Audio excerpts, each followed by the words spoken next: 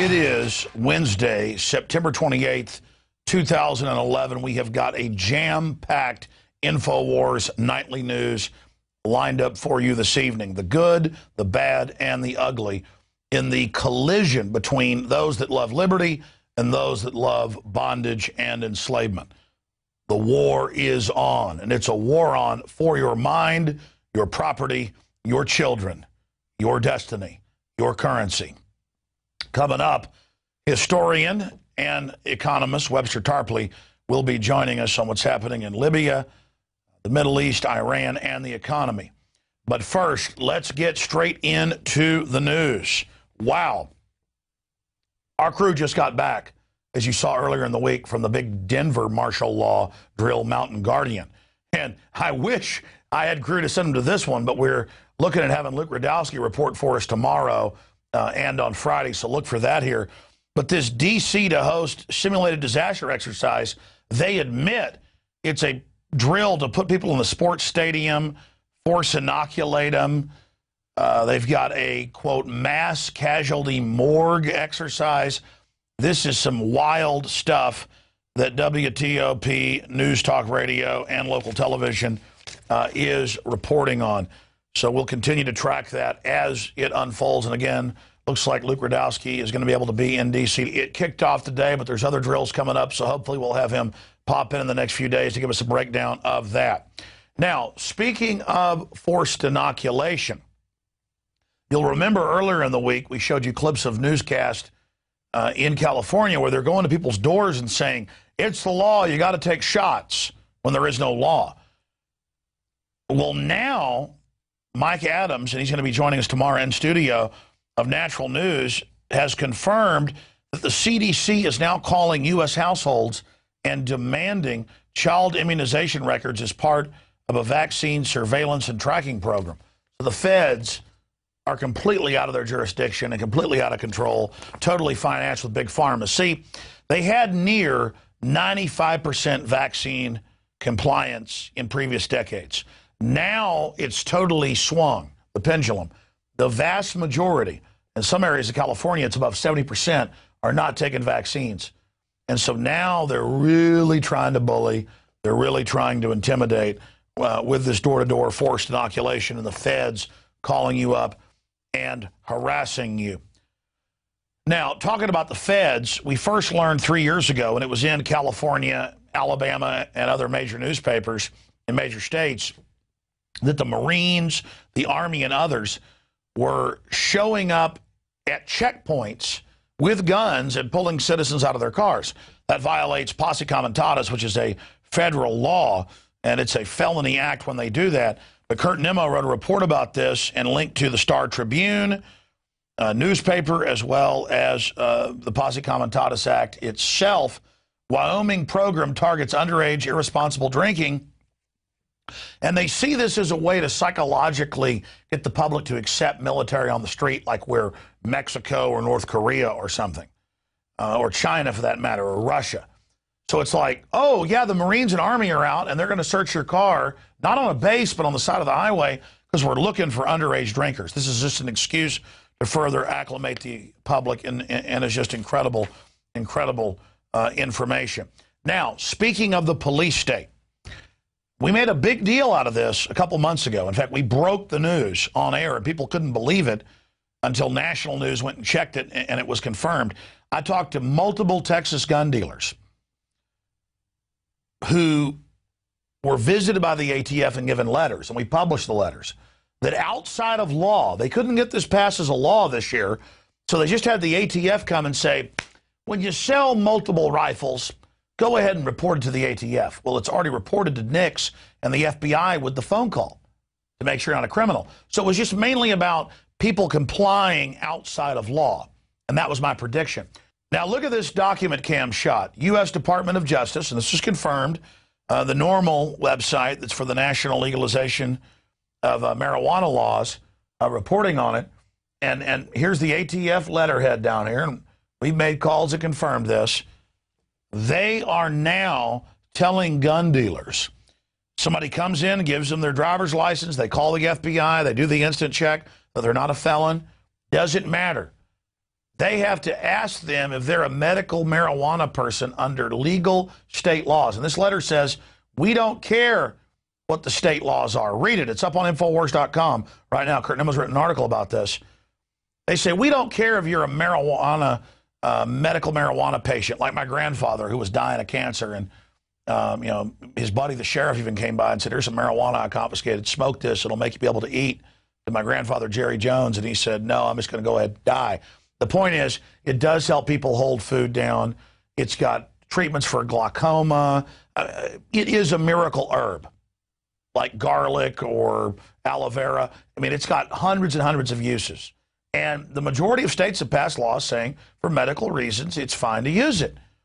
And this is so incredible that outside of law, the feds are coming in and saying, even if you sell a gun to somebody and don't know they're a medical marijuana user and have a medical marijuana state law card, we're going to prosecute the gun dealer, the gun shop, and we're going to prosecute the medical marijuana user. I mean, this is incredible tyranny. Every time I think I can't be shocked by a new level of oppression and corruption, government just takes it to a new level. In fact, I meant to cover this tonight. Make me cover it tomorrow, dude. It was in my stack. I didn't get to it. A judge has ruled that you're not allowed to have your own garden. A judge has ruled that, because people sued saying, I'm allowed to have a garden, I'm allowed to do this, and the judge said, you, under the police power, have no right to grow a garden. It is not a right to grow your own food.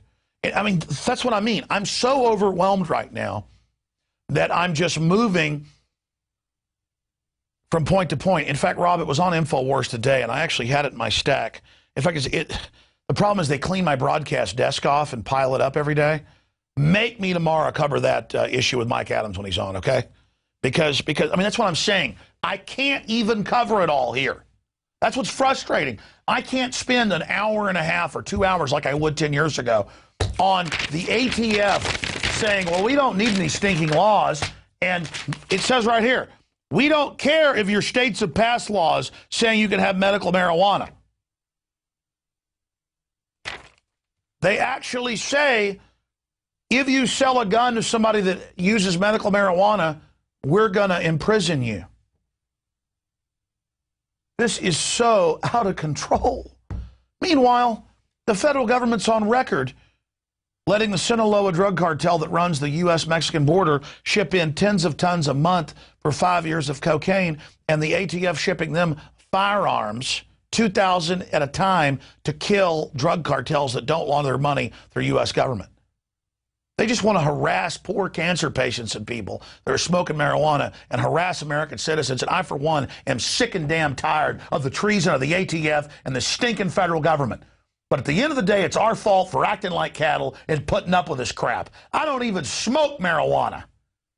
And I understand the incredible medical uses for it, and it's an excuse to target the general public. Legalize it now and get the feds the hell out of our lives. It's on record, George Washington smoked marijuana, and his doctor's prescriptions from the apothecary, he grew it, but the prescription where the doctor says you need to smoke it for your stomach aches and your toothaches. They would arrest George Washington today in this country. I want this country to be land of the free, home of the brave, and not land of the cowards and home of the slaves. I'm sick of it. Okay, I'm done ranting. Look at this headline. Feds to legal marijuana. Feds to legal medical marijuana patients. You don't have Second Amendment rights, period. Unbelievable information. And a judge, a high-powered state judge, rules you can't grow a damn garden. You don't have any rights. I mean, I'm sorry. It's like the Bob Dylan song. Pretty soon, having your own garden will be against the law.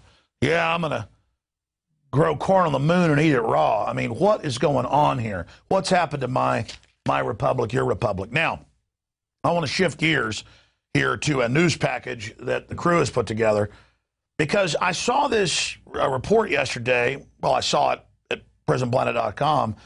Paul Watson wrote it. It was up on the Drudge Report yesterday, red linked. AP labeled racist for accurately transcribing Obama's speech. And look, I don't care what your accent is. I don't care what color you are. As long as you're bona fide, as long as you're legitimate, as long as you're a real McCoy. I'm into people that are authentic. And every time Obama gets up in front of a black audience, if he gets up in front of a white audience, he talks like Urkel. Yes, good to be here with you today, and reads off a teleprompter. But as soon as he's in front of a black audience, he's like, it's good to be here with you tonight, you know, OGs. And that's basically what's happening. And you know, I've had this with friends before, where you go to a Mexican food restaurant, and the person brings you over your food, and they're like, that is good, I would like a taco now. And the person just looks at you like, what the hell, man? That'd be like if I went to New York City and was like, hey, my name is Luigi. How you doing today? Or people that come down from New York and are like, how you doing there, boy? There's nothing more phony and poser and ridiculous. And I, for one, am tired of politicians talking down to us. So we've only compiled 3 examples. There are many others. But the worst is Hillary Clinton. When she goes to a foreign country, she'll adopt some weird accent that isn't even from the country. Or when she goes to talk in Kentucky, she'll get into a redneck accent that's beyond anything I've ever seen. Like, how you doing there, boy? This is an episode of Hee Haw. I mean, it is insane. I mean, I've got people here in my office from Venezuela. I don't walk up to them and say, would you like some coffee? Again, it is an example of how the system condescends to you. They just look at you, have a stereotype, and go after it. And we got Obama kind of doing a little bit of a black preacher voice that isn't his own. And we got Rick Perry, and this isn't even the best clip. I've seen the full speech where when he's not just speaking Spanish, he's just talking. He literally is putting on this fake accent. So it is entertaining, but in the final equation, it's very, very upsetting because it shows these politicians think we want something fake. In my experience, people just want something real, and it's insulting to act like you're from somebody's area or part of somebody's religion or group if you're not. But it's all these CIA sociologists and anthropologists are admittedly the ones telling them how to act like this, and it's a major blind spot in the establishment. So let's go ahead and go to these clips. I'm going to press on. I expect all of you to march with me and press on. Put on your marching shoes. Shake it off. Stop complaining. Stop grumbling. Stop crying. We are going to press on. We've got work to do. Hit pause. We going to press on. I mean, can you imagine me as a white guy if I got in front of a black audience like, I'm Alex Jones, good to be here with you. I'm rolling with the OG. I mean, that would be insulting. Obama, who normally speaks in kind of a colloquial, you know, Eastern elite white pedigree of voice, almost like an Atlantic accent, when he gets in front of black folks, he does that thing. And so AP actually transcribes it properly with him cutting off the G's in his manipulative speech, and then they're called racist. But later, like we covered last night, dressing up in an ice cream cone is now racist. Let's go back to the next clip. See, God bless you. Buenos dias, Los Angeles. ¿Qué tal? It is good to be in California with so many friends. Hit pause again. Hold on, back it up. It is good to be like if I had and I do have, you know, great guys, an immigrant, but here legally from China working for me. It'd be like if I walked up to him and said, how are you doing? Would you like rice? Oh, you could do, oh, tang, tang, tang, tang, tang, tang. I mean, this shows how incredibly manipulative they are. Whether it's Obama or Perry or Hillary, it isn't about racism. It's about manipulativeness and being inauthentic. I mean, who would even think, believe me, if you wanted to turn that black crowd on or a Hispanic crowd or a hillbilly crowd on, they'd like it if you just came in and talked to them straight, like you really are. That's actually cooler because it's sexy, it's different. But no, these politicians are such chameleons that they think acting like a clown. I mean, I couldn't imagine being in that audience. In fact, there was a backlash against it, with Rick Perry from Texas getting up with some made-up Hispanic thing going, Los Angeles, good to be with you. My cousin Slobo Gonzalez will, you know, Speedy will soon be here. I mean, it's funny in comedy if it was the Three Amigos or something, but this isn't comedy. This is Rick Perry. Now let's get to the real winner of this contest, Hillary. There's a bunch of these clips. Whenever she's in the South, or especially Kentucky, it's like, yeehaw, I mean, you can't even understand it. You talk about condescending, here it is. I don't feel no ways tired. I come too far from where I started from. Nobody told me that the road would be easy. I don't believe he brought me this far. I don't believe he brought me this far. Now we've got some other clips. What's the next clip you've got? Oh, yeah, we covered this yesterday, but again, the hysteria over racism. You kill 1 million Iraqis, that's liberal and cool. Or you put Al-Qaeda in Libya and they kill 30,000 black people, that's liberal and good. But they've got everybody so paranoid now, including white yuppies, that they were driving along and saw this Puerto Rican immigrant wearing an ice cream cone outfit with sprinkles on it and went into convulsions of fear that it was a Klansman on the side of the road. And it all just dovetails with this. And you've got the bake sale at UC Berkeley coming up, where it's true. If you're white, it basically averages out with the tuition, $2 per cookie. Asian, $1.50. Latino, $1. Black, 75 cents. Native American, 25 cents. Women get 25 cents off, period. And they're calling the young conservatives racist for illustrating this when they're illustrating it. But that's coming up. Let's just go ahead and go to this next clip. Decided it'd be the perfect way to attract business. Instead of an ice cream cone mascot with sprinkles on top, many passerbyers thought they saw a KKK member, but it was no Klansman at all.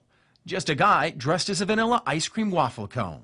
Just don't know how this has anything to do with that. But it's... We're going to go to the next piece. This is all about getting us... See, you never think about economic discrimination. General Electric was the only company given waivers from new greenhouse gas emissions. And they own a lot of the power plants in this country. All their competition has to pay new taxes and pass the bills on to you or be shut down. What about economic discrimination? What about the fact that major Fortune 100 companies are almost totally exempt from taxes, but you and I aren't? No. We're too busy running around seeing people in ice cream outfits. I've seen in Austin, and almost running off the road, they reported, in fear. We're too busy obsessing over supposed slights that are going on to miss all the real stuff that's happening, the real economic discrimination going on by offshore corporations. Now, in closing, in this whole piece, here's an ABC News article, a video. I have the article right here, where they're illustrating that in California, the bill is on the governor's desk, just like a forced inoculation bill is on his desk, where they actually codify, not affirmative action, not like a private university says, well, Native Americans have been really scammed. We want to try to encourage and give them scholarships or let them. I'm all for that. Let's try to, even a quota. Hey, let's try to have the university where people that haven't had a chance get. No, we're not talking about that. This is actually where, if you're white, you pay double, no more than double what a black person pays. Look, that is discrimination, period. And two wrongs don't make a right. And again, it isn't that you just pay double. They're making you pay double to pay for somebody else's tuition. And hey, if you looked at the statistics, women are 61% of college graduates now, and most of them aren't white. Don't worry, you drive around all day and see homeless white people everywhere. The average white person doesn't know their head from a hole in the ground. This idea that white people are like some master group screwing everybody is a fraud. Let me tell you, screwing people. It's the banks that are using their system to implode our society. But I'm done preaching. Let's just go ahead and go to this final clip. It's really there to cause people to think more critically about what this kind of policy would do in university admissions. Lewis says it's the club's way of taking a stand against pending legislation that would let UC consider a student's race or national origin during the admissions process. They've scheduled a bake sale where the price you pay for a cookie or brownie depends on your gender and the color of your skin. It's $2 for white people, $1.50 if you're Asian, $1 for Latinos, 75 cents for African Americans, and $0.25 for Native Americans. That's exactly the message the campus Democrats took away. The way that they made the statement, the words that they used, the fact that they humorized and mocked the struggles of people of color on this campus is very disgusting to me. Many other students were equally disgusted. It's wrong to try to make a statement about something that's serious by using something. I mean, I don't know what to tell this woman. What is it, like 80% of NFL players are black now? I mean, what, we're going to make it all white guys because you want to make it fair? I mean, it just, what do they not get about this? They don't care about 1 million dead brown Iraqis, though.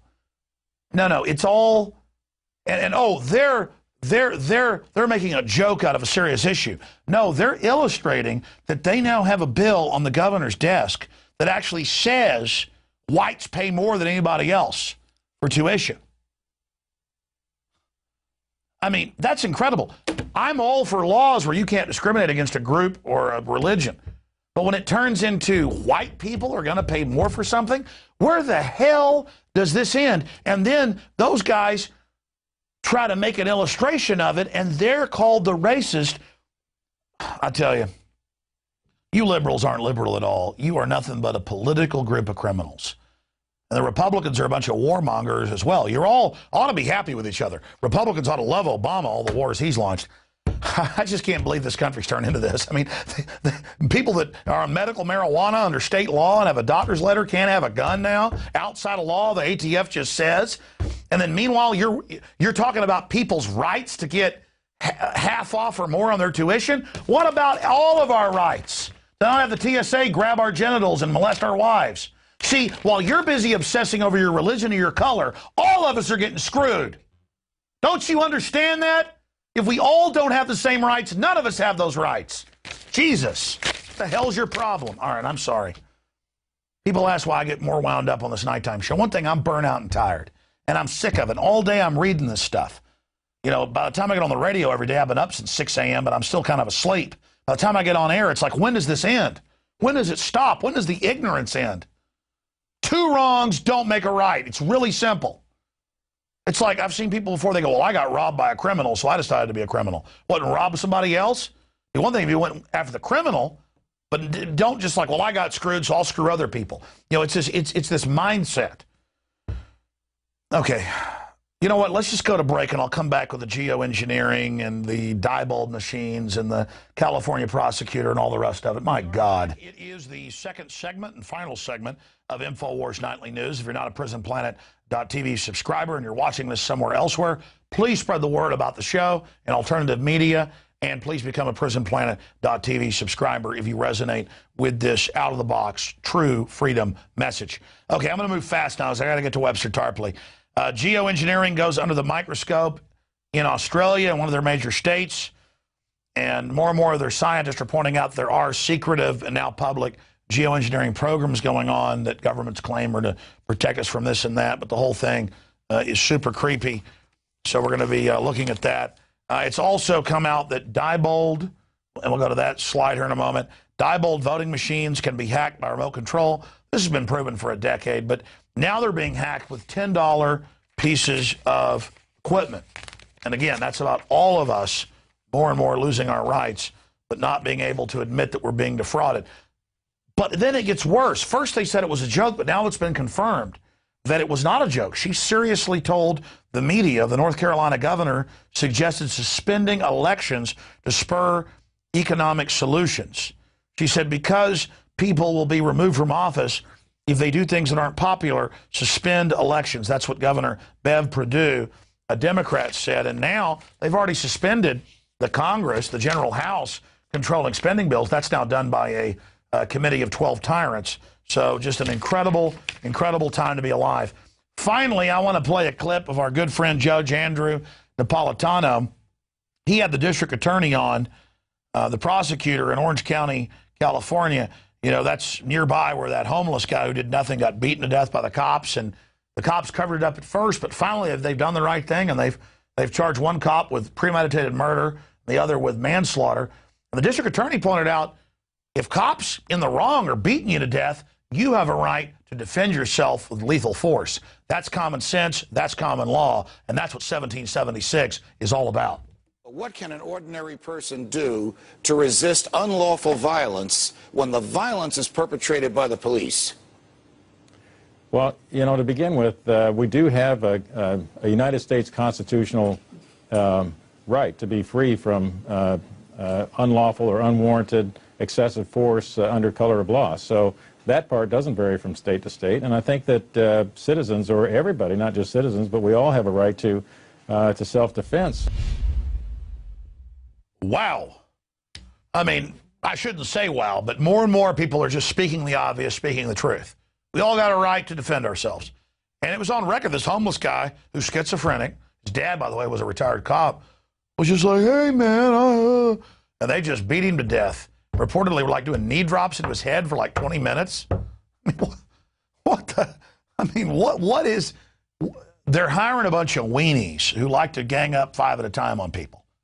That's what it is. I mean, no respecting, self-respecting man wants to beat up people who didn't start a fight with you. I mean, it's almost shameful when a bully starts a fight and you break their jaw. Not that I've done that myself, but I've read about it. I mean, it is just so pathetic. And that's good. I hope they stick a needle on that cop's arm, and I hope they send him to hell. Because beating some guy to death who was begging for his mommy and his daddy, all on tape, doing nothing. I mean, there's nothing more cowardly than cops doing knee drops over and over. I'm killing a homeless person. I'm tough. What the hell is wrong with you? Well, you know what? You're going to get strapped down to a gurney because murder 1 is on your ass, premeditated murder, and you're going to see how it is, okay? Because we don't like weak people being targeted by the strong, by a bunch of wolves, and society is starting to wake up. Now, good cops, we support you. And if you defend yourself, that's great. We'll protect you under common law. But when you like to beat up and kill homeless people or shoot a black kid in handcuffs in the back and say that he was attacking you and that comes out, you don't deserve a year or 2 in jail like the San Francisco case. You deserve to go to prison. Or you deserve an eye for an eye, the killing you engaged in. All right, I'm out of time. I'm going to Tarpley here. Ahmadinejad. I have this new Freudian thing where I can't get it. It's Dinajad? Dinajad, yeah. I was Dinajad. Whatever, I'm having, 5 years ago I didn't know how to pronounce his name. I did perfectly, and now I'm having problems. But Al-Qaeda, Al-Qaeda has now come out ridiculously and said, shut up, we did 9/11, be quiet. With more on Al-Qaeda chastising the government of Iran for pointing out the obvious, the controlled demolition of Tower 1, 2, and 7, Webster Tarpley, doctor of course, history, and he's also an economist, joins us to break this down, and then the situation in Wall Street with the occupation there, the world financial crisis deepening, the latest in Libya, and, of course, new saber-rattling with Iran. Dr. Tarpley, great to have you here with us. Thank you. Well, let's get into what I was just covering. Ahmadinejad comes out and says, well, you know what he said. He said, I'm an engineer, and it looks like those are controlled demolition. And then Al-Qaeda comes out and says, no, we did it, with no proof of who even puts out this Aspire magazine. I guess politics makes strange bedfellows. The speech by Ahmadinejad last week at the United Nations, I think, was probably the best of the entire session, because he went through a whole part on the immiseration of the world, the poverty levels, the tremendous wealth disparities, wealth inequalities, how this is actually getting worse and not better. He talked about the dysfunctionality of the international institutions, how the United Nations doesn't work. It's dominated by a clique of rich imperialist countries at the cost of everybody else. And then also in the speech at the United Nations, he said there's basically a climate of neo-McCarthyism in the Western world, where if you bring up objections to the official story of 9/11, you're going to be threatened and intimidated. And he said the Iranian government had been threatened and intimidated when a year or 2 ago he brought up the question of having an international commission on 9/11, which would be a great idea, and he should go ahead and do it and don't mind the intimidation. So this is now continuation. The Al-Qaeda, I guess they're going to take the Arlen Specter Award for the most imaginative defense of the official version so far, which is to say we're Al-Qaeda and that's not how we did it. This is absolutely ridiculous.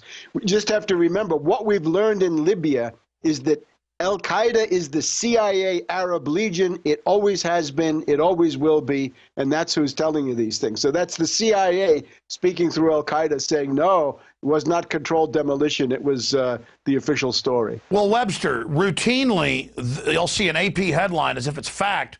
Al-Qaeda says you better pass carbon taxes. They actually said that last year, or we're going to attack you. So now even Al-Qaeda supports Al Gore and this new bankster tax. I mean, just cartoonish, comic book. And it just continues on from there. But then you'll read in the bottom of the AP articles, it'll say this was posted on a message board and was unconfirmed. It should say unconfirmed message board, Al-Qaeda says pay Al Gore money, or unconfirmed message board, or Inspire magazine, which I know has Western intelligence links. You've got Anwar al-Awlaki hanging out secretly at the Pentagon. You've got Adam Gadon, you know, hooked up with the ADL, coming out with all these videos. I mean, this is ridiculous. But as you said, I was going to go to Libya last. But now let's go to it first because you raise it. Now they're confirming, ABC News is, thousands of heat-seeking shoulder-launched missiles have fallen into Al-Qaeda's hands in Libya. So U.S. forces have to go in. Of course, Gaddafi's still fighting on. We should point out recently you were actually in Libya. And I mean, this is so predictable. First, they use Al-Qaeda to start the attempted overthrow. They call them freedom fighters who are nonviolent. Then they put Al-Qaeda in command of the cities they've got. The Gaddafi forces, the anti-Al-Qaeda forces fight on. And now they're saying we've got to invade to get military force to knock out Gaddafi because Al-Qaeda might get missiles. I mean, they're just counting on the American people not having any grasp of anything that's happening. Today we had the amazing spectacle of an Al-Qaeda spokesman from the Libyan Islamic Fighting Group. This is the infamous Belhaj, alias Hassadi, alias Hasidi, and a butcher who has left a trail of blood and corpses across the world, from Southeast Asia to the Indian subcontinent to the Middle East and many other places. So now this Belhaj, an Al-Qaeda butcher and killer who's got the blood of American troops on his hands, not only did he kill them himself, but he sent fighters into Afghanistan and Iraq to kill the GIs and also other NATO forces. And he brags about it. This is undisputed. Not only does he brag, but he wants to be a victim. See, in the modern politically correct world, you've got to be a victim. So he's also a victim because he was tortured by the CIA after they caught him. His right-hand man is Gumu. That's bin Laden's chauffeur, who spent 6 years in Guantanamo Bay concentration camp. So this is a guy who is now interviewed as a responsible spokesman for the Libyan revolution in the pages of the London Guardian. So, and by the way, you were the first person I heard like 8 years ago when they first opened up Guantanamo saying that it was really a sheep dipping operation where people supposedly disappeared into it to give them street cred with, you know, Muslim fighters or whatever, jihadis, but really they'd already been sent off to other areas to be trained. Now that's admitted. That really, it's just a cutout, that the real black sites and ghost sites are in other parts of the world with the real tortures going on. I mean, how transparent does this get? And now we've got to, A, give up our rights because the thousands of missiles are in the jihadis' hands, and B, they're saying drones are being deployed to Libya to fight Al-Qaeda all over Africa. African now comes in, exactly what you said, word for word. In the Obama deception, now almost 3 years ago, we even show graphics as you speak of U.S. troops in NATO invading Libya. Well, Gaddafi is in the field and fighting. He's full of defiance. He makes statements through Syria. There's a television station in Syria that broadcasts these statements. Musa Ibrahim, the information minister, is in the field and fighting. Saeed al-Islam is in the field and fighting. And the other son, Kamis, is there. Daughter Aisha is making statements from, I guess, from Algeria, where she has taken refuge. So the Gaddafi command structure is pretty much intact. The rebels are militarily impotent. You can see that these people, they're good at butchering women and children, but they're no good at going up against Gaddafi's veterans. Now, wait a minute. They're not, listen, they are good at butchering blacks. You were also one of the first to say, because you traveled over there, that they were 6 months ago exterminating blacks in the East when they took control. But isn't that a politically correct sacrament that they're exterminating blacks on sight? Well, they are, but right now they're trying to take the city of Sirte. They've failed. This has been going on now for about a month. Remember, the big NATO attack on Tripoli was the 22nd of August, and now it's almost October. They can't take Sirte. They can't take Bani Walid. They can't take Saba down in the desert. And then there's this whole area of Fezzan and the south and related parts of Libya where the rebels basically have no political control whatsoever. So this is shaping up as a civil war. The bottom line lesson, though, is strangely enough, if you're from Al-Qaeda and you're in Pakistan, then the U.S. wants to kill you. They want to blow up your wedding party with a Predator drone. But if you're Al-Qaeda in Libya, then you're going to get billions of dollars from the State Department, all the seized assets, the most modern weapons. Hillary Clinton is going to come and coquette with you, and God knows what else. And it comes out that Tony Blair is in 6 secret meetings in the last few years with Gaddafi doing business deals. Obviously, this is also about stealing the billions of Libyan money that he invested trying to come in out of the cold. But we've got to move on to other issues here, Webster, and you really are a resident expert on Libya because you were there during the bombardment. But let's move on to the end game, because I said this at the time. I said, okay, if I'm thinking like a globalist, like one of these Anglo-American New World Order guys, you use Al-Qaeda, just disdaining the Western public. You use Al-Qaeda to overthrow, to get in control. There's still rebel forces now, that will fight back against that takeover by the West with their jihadi frontmen out of Saudi Arabia and other areas. Then you start exporting terror out of Libya to Europe and the United States, using that to take liberties and freedoms, and just use the media to ignore the fact that you put them in power. But I expected that it would take a year or two, that they would at least think that people would have a memory, so they would wait some. They're not even waiting. They're already saying, give your rights up, checkpoints everywhere. Al-Qaeda took Libya, and then that's an excuse to bring troops and NATO into Libya to fight the people they, quote, put in, but they don't actually even fight them. It's just like this mock fake chess piece they put on the board and say, we can invade anywhere we say. I mean, I know I'm ranting. It's just so absurd. The Anglo-Americans, though, I think are in trouble on a number of fronts. If the question of the Palestinian state comes before the United Nations Security Council, and if Obama vetoes it, that will basically put an end to this entire idiotic wave of color revolutions and CIA people power coups. The so-called Arab Spring will turn into the Arab Winter in that moment. And it's very likely that as a result of that, Saudi Arabia will finally come to the parting of the ways with the United States, which is what Prince Turkey threatened in a very important op-ed in the Washington Post at the beginning of the summer. Speaking of Turkey, not just Saudi Arabia, but not just Prince Turkey, Turkey, as you know, is moving away. And it was, again, you 2 years ago, or 3, said that Saudi Arabia was quietly trying to work with Russia and Pakistan. Now that's been confirmed. So those rifts are there. So the Saudis are, I think, coming to the parting of the ways with the U.S. The color revolution, the destabilization of Syria using death squads and commandos from the Muslim Brotherhood, I think that's failing. I think the Syrian army has basically quelled them. And then you look at Pakistan. Notice the big date is the 6th of September. Don't forget that date. The 6th of September is when General Petraeus moved from the Pentagon to the CIA. And what happened then? Within 2 or 3 days, we had that alert. On the 9/11 weekend, there was credible evidence of terrorism. Oh, my God. And then Petraeus is the guy who delivered the threat to Pakistan. It was Petraeus who met with the head of the ISI last week and said, we're blaming you for the Haqqani network. We're blaming you for the attacks on the U.S. Embassy and various assassinations in Kabul, Afghanistan. I think you're getting an increased push towards aggression as well as towards totalitarianism on the home front. And it's got General Petraeus's name on it. And let me just take this a little further.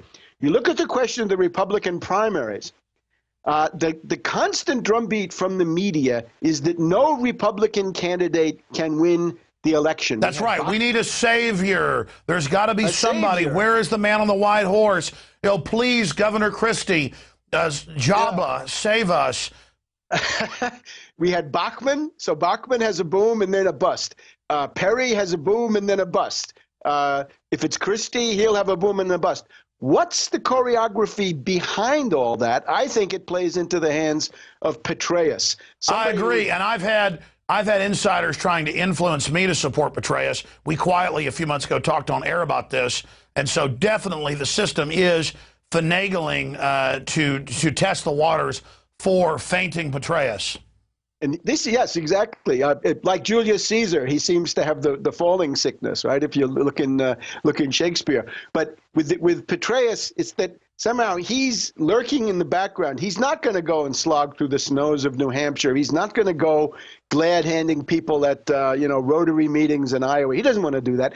He wants to come in as the man on horseback, uniting the Pentagon and the CIA, using the Republican Party, but really floating above it, because... And we notice the social engineers always repeat the same plays. This is just like the Bushes and Brown Brother Harriman and others coming to Smedley Butler, the two-time Congressional Medal of Honor winner, the guy that's set to be the Marine Corps Commandant, and saying, we want to make you dictator. We'll run you in a sham election. We want you to lead 500,000 men. And he wasn't a fascist, but he played along with it long enough to expose them. And that's all part of history. And the McCormick-Dickstein Committee, as you know, brought all that out, Dr. Tarpley. And I do see a replay of this. And then all this fake right-wing talk on Fox and stuff about, ooh, there might be a military coup. I'm seeing that floated. They'll fix this, Obama. So very, very dangerous situation we see. And folks, don't think this won't happen. When countries and the world especially go into depressions, the move by the oligarchs, the finance oligarchs, is always to try to put strong military men in control. Webster, as a doctor of history, briefly explain why that's the case. Well, if you look at the 1930s, we have this pattern, right, which goes from world economic depression from 1929 to 1933. Then you get, in 1933, the Hitler regime, which is only one of a whole series of fascist governments. It started in Italy in 1922. The crisis hit them first. But as you go on later, basically most of the governments in continental Europe, especially Eastern continental Europe, become fascist in some way or other, be it Romania or Hungary or Poland or whatever it is. That's the first step, right? So depression comes first, then a dictatorship, right, as emergency rule. We have all kinds of pressure towards Bonapartism. There's some governor today says she wants to call off congressional elections for a couple of terms. Right? Yeah. That was the North Carolina governor, and it's been confirmed. Yeah. The audio's been released, and the newspaper's confirmed. She was serious. She said, let's suspend elections. Obama's talked about how great it would be if it could be his way. And we already have this super Congress where 12 men and women create the spending bills. That's unconstitutional. The president has this veto, a council of 13. Europe's moving towards a, quote, economic union in their crisis. The whole move is towards dictatorial, undemocratic systems. Again, I would call it Bonapartism, because fascism is still a step beyond, because fascism implies a real mass movement. But you look at Petraeus, that's Bonapartism for the United States. The 12 tyrants, as you say, the super committee or super Congress, the 12 tyrants, they're churning away in the background, planning to destroy your economic security, take away your economic rights, strip you, flay you, all in the name of bigger and better bailouts for Wall Street. So Soros gets his money, Felix Rohatyn gets his money, the Koch brothers get theirs, and so on down the line. Just in terms of the protest against this, there is this Occupy Wall Street protest, and maybe that's worth a word or two. If you look at this, there are a lot of people there who are very well-meaning and who would be indispensable for profound social change. The problem is, this looks like a leaderless group, but it's not a leaderless group. You look at, there's a structure underneath it. And this, unfortunately, comes from the Service Employees International Union. It comes from ACORN. It comes from basically the orbit around the Soros group of foundations. And this is a counterinsurgency operation. The one thing you notice about the Occupy Wall Street, they have no demands. There's not one specific thing that they demand. They don't ask for anything. Rather, they're focused on their process, right? Their democratic assembly. No, it's like Red Adair using dynamite to blow out a oil well that's on fire. They just want to dissipate it, set the precedent, and it's been proven Soros is involved. Other more libertarian groups have shown up, but really all they do is they have Warren Buffett and Soros calling for a middle-class tax increase that they say is on the rich. They're actually offshore and exempt. They just want new taxes on the middle class to pay themselves in a new austerity bailout. So that's what I see is this is a Soros branding of a movement to try to take control of the leadership of any movement that's going to expose Wall Street for the derivatives or all of their derivatives bailout corporate welfare. There's no discussion of corporate welfare. It's all raise taxes. But there's no demands. They don't raise any demands, or demands like abolish capitalism or freedom now or stuff like this. I propose some demands for them. If you look at these people who are actually at this demonstration, the big problem they all have is student loans. Right now, the younger people in the United States are groaning. They're getting crushed under $1 trillion of high-interest student loans. And this essentially it means that an entire generation of Americans is going to be wiped out. They can't create families, they can't get married, they can't buy homes, their credit rating is shot because they come out of college with $50,000, $75,000, $100,000 of student loans. The most obvious demand to make is an amnesty on student loans. Cancel those loans. When you have Greece, right? They say Greece can't pay. Exactly, they can't pay. The bankers will have to take a haircut. Yes, a haircut. It's time to default on those. Exactly. Don't default, but just cancel them. Well, let me ask you this question. Let me ask you this question then. What is the point then of the Sorosian groups undoubtedly orchestrating this? And again, I'm not saying everybody there. It's a diverse group, but overall, certainly the media is giving voice to the people there, and they're not really. I mean, I've been watching them. Their main demand is tax middle-class people and pay it to Warren Buffett and George Soros and bailouts. Yeah, they again, if that, because generally it's this crazy. No, I've stuff been watching it, Webster. That's what they're saying. Yeah, I mean, I look too. Look, watch the mainstream media. It's George Soros every day saying, "I'm exempt from taxes. Raise my taxes." Well, he's exempt because he helped write the loopholes to be offshore. I'm all for getting rid of that. The point is, the plan they push is an Obama tax increase, which we all know you put taxes on right now, the general public, it'll stall the economy further. The question is, the goal of Soros and his panoply of foundations and other operations is to make that the Occupy Wall Street into the left wing of re-elect Obama. Because if you come in there with these generic, vague demands, abolish capitalism, establish justice, freedom now, then Obama can say, yeah, of course, that's exactly what. And by the way, they are saying that then basically, really, in my view, discredits an anti-corrupt Wall Street movement by making it communistic in the general public's eye. That's like in the 60s, they'd have FBI operatives dress up like hippies and break out windows and spit on troops. For these people, I would propose a couple of tests. Are you in favor of the war in Libya or are you against it? Because if you're in favor of the Libyan war, you're an agent. The other thing is cancel the student loan debt. Amnesty. Carter had an amnesty for people left over from Vietnam, right? You were a draft resistor in the Vietnam era. Carter gave you an amnesty. Great. Obama, give an amnesty to these students on their student loan. Yeah, because there are no jobs for them to come to, and they know this. And college education is a complete fraud now for how much it costs. In terms of taxes, the obvious tax is the Wall Street sales tax, the Tobin tax, a 1% tax on all Wall Street turnover. But instead, Wall Street has Herman Cain and all their other whores promoting a general new VAT or sales tax on us to pay them the money in bailouts. It's a disaster. The value-added tax is an absolute disaster. These are regressive taxes. We don't need them. We need progressive taxes. But more than anything, more than taxes on any individual, tax Wall Street banks and financial institutions, because that's what is not taxed. Others can argue that they're taxed. Yeah, that's the group that has a free hand to wreck the entire society. So listen, Webster, we're running out of time here. I've got to talk to you about the overall world financial crisis. That's where you're the real expert at.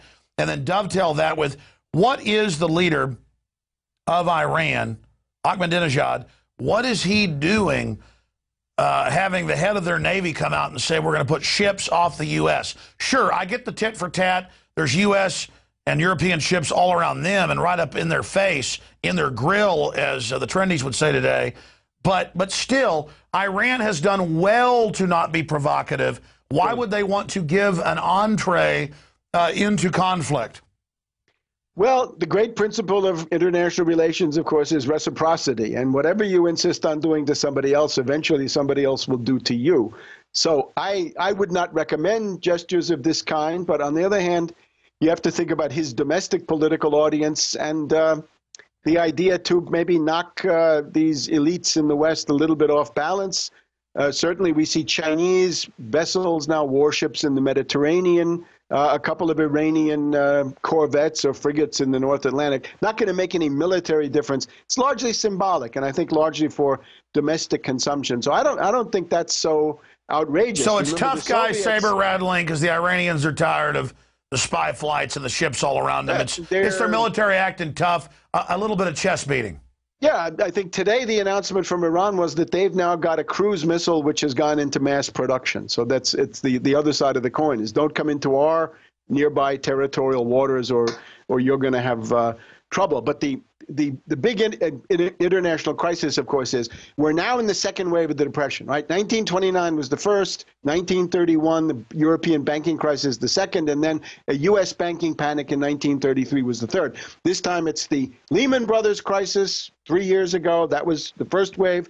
Now we're in the European banking panic. It's a banking panic. It's not a sovereign debt crisis or anything else. It's a crisis of the banks. And you can look at these banks, SocGen, Crédit Agricole, Barclays Bank, Deutsche Bank, and all the rest of them. These are the focus of the crisis.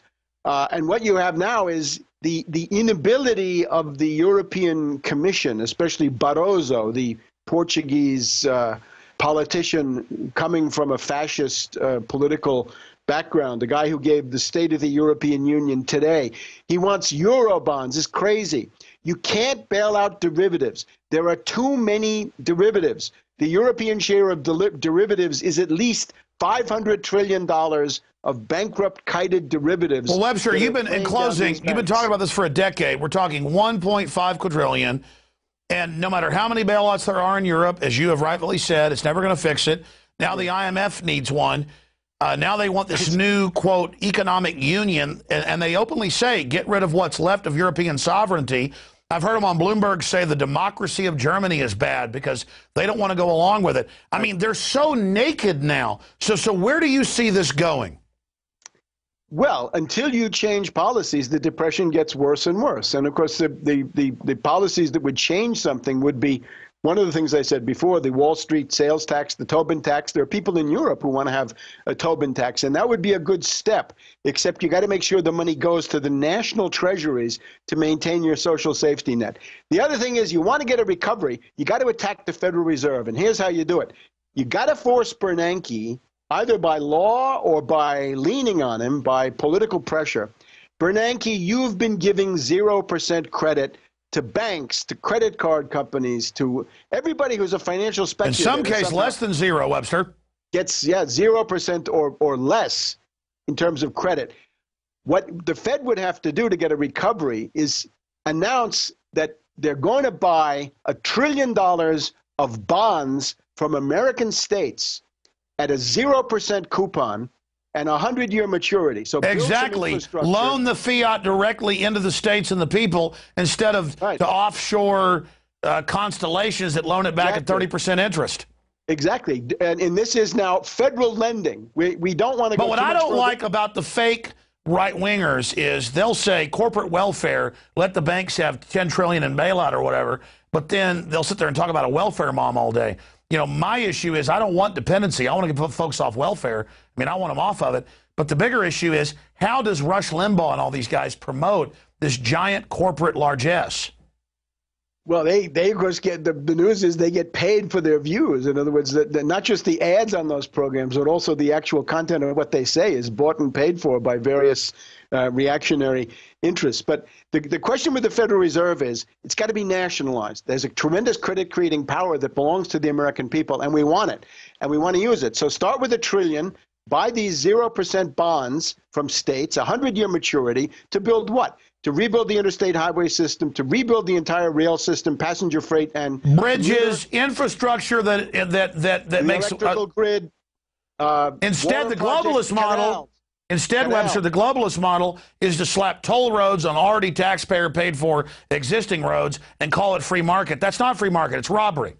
Then you better factor in the expense of learning Chinese, because that's who's going to be giving you orders. So you got to rebuild your infrastructure. And again, public buildings, schools, hospitals, absolutely. Water projects, a huge question, especially in the arid areas of the West, right? So you wouldn't have such a drought in Texas if you had adequate irrigation facilities. So $1 trillion, and that can go either to states or to something like, the Port Authority of New York, New Jersey. Well, it has been proven that infrastructure projects it's one of the only government things that actually does something, creates a chain reaction in wealth in the areas it's built. Right, and the contracts go to the private sector. In other words, the federal government, the Fed, the nationalized Fed, or partly nationalized anyway, nationalized enough to give out $1 trillion for these things. The money goes to the states. The states then make sure that it goes into infrastructure and only infrastructure. Those are capital goods. So that means you're increasing your capital goods stock and you're increasing the productivity of labor. And that's how you get a multiplier. You can't start with consumer spending. You got to start with buying more Chinese slave baubles isn't going to get us out of this mess. But, Webster, here's my final point. Those that watch this and criticize you as a socialist or something, they don't understand from your American system. No. This is American system. But let me stop you. How can they then support 16, 25, whatever, the numbers are different, trillion in banker bailouts that went nowhere when infrastructure would actually go to the people in the building of it and then the use of it and then the maintaining of it? There's no debate. In closing, Vladimir Putin, before I even heard he got a facelift, boom, so you can see the facelift. He's coming back. Medvedev, his little minion, is agreeing with it. I always saw that as a fake ruse. You thought there was a split there. 1 minute on Vladimir Putin and what's happening in Russia. I think the fact that Putin is coming back as president is one of the best things that's happened all year. And not only do we get Putin again as a strong leader for Russia, we get Putin minus Kudrin. Because Putin, he was able to engineer this. He basically played Kudrin, the finance minister, against Medvedev. Kudrin thought that he was going to become the next prime minister, that Medvedev would be dumped completely. Now, therefore, it's a masterpiece by Putin to play these one against the other and get rid of Kudrin. So now we have, in many ways, the best of all possible worlds, at least for the moment in Russia, that you have Putin and no Kudrin. You look at the American press, look at the Washington Post, look at the Wall Street Journal. They're apoplectic. They can't stand it. When the financier newspapers... No, I know the New World Order doesn't like Putin. I'm still creeped out by a Russian strongman. I mean, my only issue is, why can't Russia ever have a real election, have a new leader? Or are you saying they want Putin for life? Putin is the most popular candidate, and based on a democratic election, Putin is gonna win it. The power of Medvedev was simply foreign support, the overwhelming support of the IMF, of the U.S., the Federal Reserve, the European Central Bank. Europe. And did Putin let them put in Medvedev as kind of a scam to go ahead and get the foreign investment that's been double-crossed that? Part of it is this question of the Constitution, right? That you're not allowed to have more than 2 terms in a row. So Putin thought, put a weakling in for a few years and folks will wish for me again. Right. Let's take an example. If we had Putin in power this year, I don't think the Libyan war would have happened because Putin would have vetoed it. It was the weakness of Medvedev, as pointed out by Russian Ambassador Chamov to Libya. What Medvedev did was really a betrayal of Russian national interest by supporting this crazy attack on Libya. Medvedev even said, we'll send peacekeeping troops. This is absolutely crazy. You can't get anywhere by betraying your allies. So where does the effeminate Medvedev go now? Oh, he'll be prime minister, and well, he may be prime minister, and that's that's maybe unavoidable. The one thing, I was talking to a well-informed Russian yesterday, and she said the danger now is the transition period between now, where it's clear what the plan is, and the actual election and inauguration. They're expecting attempts to destabilize the country. In other words, the U.S. and the British are going to say, my God, if Putin makes a comeback, we'll never have a color revolution. We can't do our CIA people power coup. Let's rev up the Chechens. Let's rev up some So they'll terrorism. start having jihadis blow the hell out of Russia. Something like this, yes. All right, Webster, we got to leave it there. The other one is also just Serbia, right? Notice there's a big shooting incident today on the border of Serbia and this Kosovo criminal enterprise. That's also that's the beginning of a destabilization. Well, you're being an extremist, not saying the jihadis are great people. It's good that Al-Qaeda has been given Libya. According to our media, and I support our mainstream media, Webster, it's very evil that you're anti-Al-Qaeda. Tarpley.net. Incorrigible. Webster, thanks for talking to us. Thank you always, Alex. Well, it's clear. We're beta testing InfoWars Nightly News. It's going to end up being an hour long. I think it's just a stated fact that I love information. I love our guest. I love our crew. I love the fact that my crew always overproduces news packages and information. And so the show is always about an hour long. And so I'm going to leave it at that. Now, we'll see if tomorrow night I can do 30 minutes, but I'm sure we'll fail. And at the end of the day, I think you're happy. It's unscripted. It's teleprompter free. I'm Alex Jones signing off for InfoWars Nightly News. We got some big reports tomorrow and Friday. We couldn't do it without you. Subscribe to prisonplanet.tv or buy your friends and family memberships if you believe in the type of information, the real out-of-the-box thinking you're seeing here. I, for one, am proud to be associated with this operation and associated with you. We'll see you back tomorrow night, God willing.